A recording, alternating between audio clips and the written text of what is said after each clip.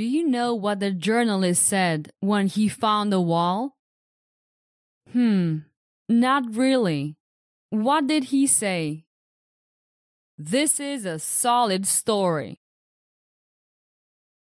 Hi, I'm Georgiana. Thanks for joining me for another episode of the podcast. My mission is to help you improve your fluency. And if you want to help me, please share the podcast. That would mean a lot. Thanks. Remember that you can get the text of this episode on my website, speakenglishpodcast.com. Okay, let's start. This time, I'll share more types of writing in journalism. In an earlier episode, I talked about different types of news writing, such as news, report, and interviews. And with a fun mini story, you will practice your English speaking. We will explore opinion genres, where writing is done from a subjective perspective. This perspective can be the author's or the media's opinion. Let's see what they are. Number 1. Editorial. Imagine a newspaper reporting on an event and publishing various news articles, reports, and maybe interviews. The newspaper may publish an editorial, which expresses the newspaper's opinion or position on the topic covered in the news. It usually reflects the media's ideological stance. An editorial generally doesn't mention the author and is not too long. Typically, it can be found on the first few pages. Number 2. Opinion article. An opinion article is a text that presents the viewpoint of a specific person, like a journalist, politician, or public figure. These articles don't necessarily align with the media's editorial stance. Ideally, diverse media outlets would have different opinion articles, enriching the content and allowing readers to compare different perspectives. Number 3. Column. Yes, a column supports buildings. But in journalism, columns are something different, of course. They are similar to opinion articles, but are usually shorter. Additionally, these have specific authors who write regularly, and usually focuses on topics like politics, sports, or lifestyle. The term column comes from arranging narrow vertical sections in old newspapers to save space on printed pages. Number 4. Letter to the editor.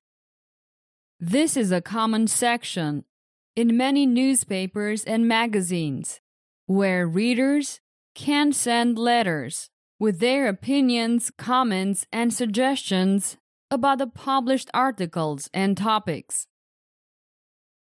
The letter to the editor is a way for people to share their thoughts with the newspaper's editors. Many times, these letters are written about a specific article in the newspaper or a topic that is currently important to the reader. I think this practice is becoming less popular because social media has changed how readers share their opinions on news and current topics. However, this part is still important for people who like to send their comments privately or directly to the newspaper's editors instead of posting them on social media. Some individuals don't use social media, so writing letters to the editor can be the only way to communicate. And now, let's continue with a mini story. I will tell a story by asking simple questions. I use this technique extensively in my premium courses, as it is highly effective.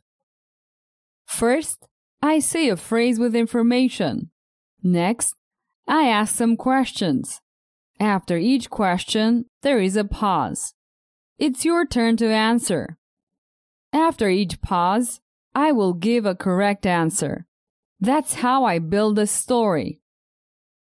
And if you want to improve your fluency much faster, check out my premium courses at speakenglishpodcast.com/courses. There are several levels. Okay, let's start. Grace, your dream was to become an excellent journalist. Was your dream to become someone smart?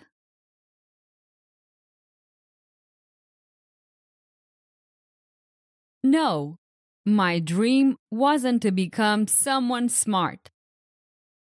I already was. I was, and I am, very smart. I wanted to become an excellent journalist. What did you want to become?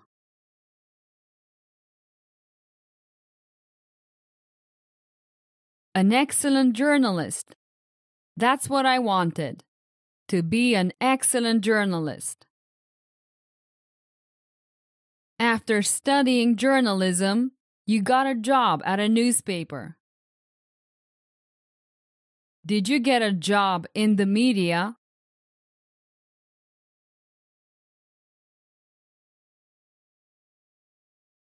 Yes, I got a job in the media, at a newspaper.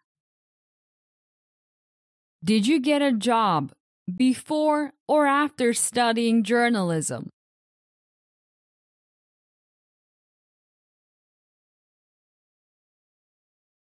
After studying journalism at university. Where did you get a job?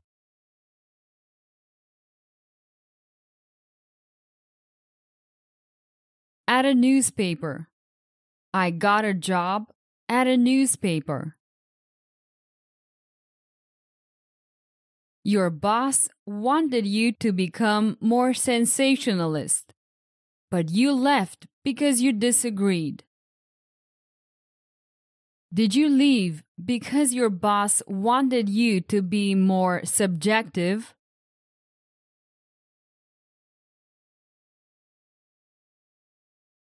No, I didn't leave because of that. My boss wanted me to be more sensationalist.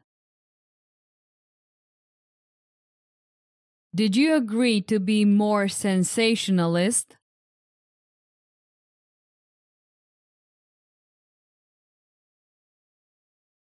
No, I disagreed.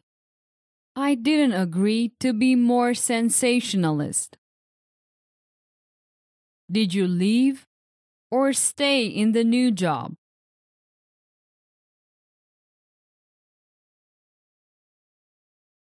I left. I left the new job. Why did you leave the job?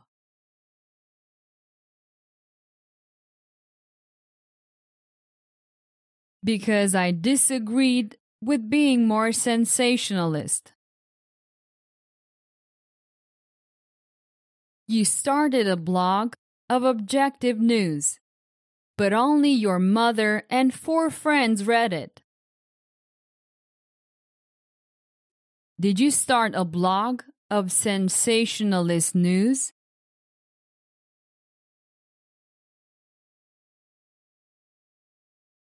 No.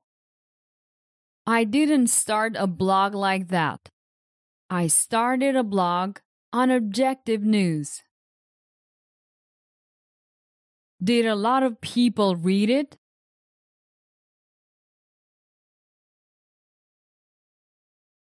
No, not a lot of people read it.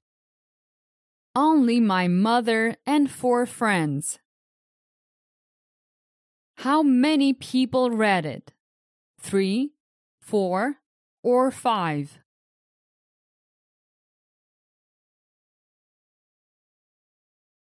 5. Only 5 people read it. My mother and my 4 friends. To increase blog visits, you started publishing absurd news. Did you start publishing discreet, objective, and boring news?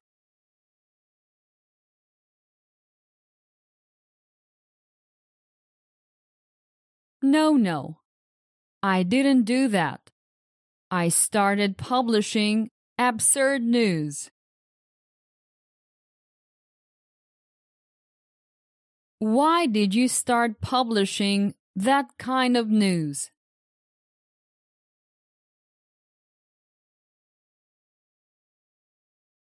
To increase blog visits. What increased?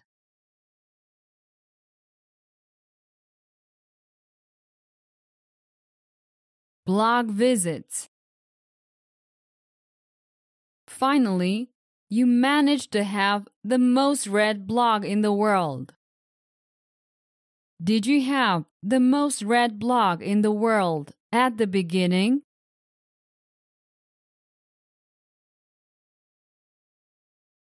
No, not at the beginning. What did you achieve?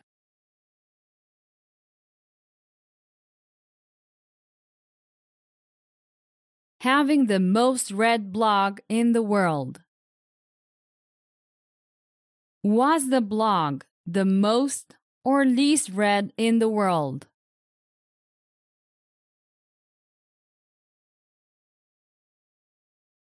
The most read in the world, of course.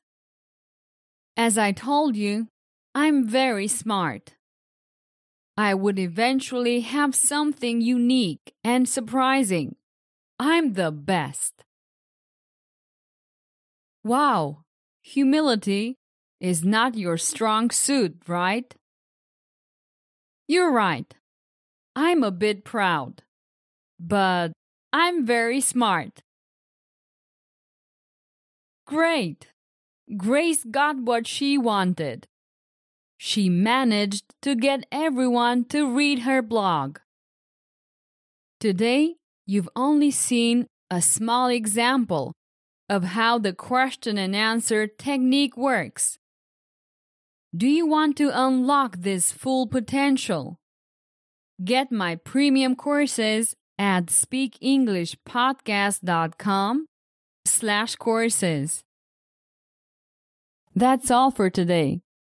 I'll be back next week. Bye-bye. Did you enjoy today's episode? Get the transcript now at speakenglishpodcast.com.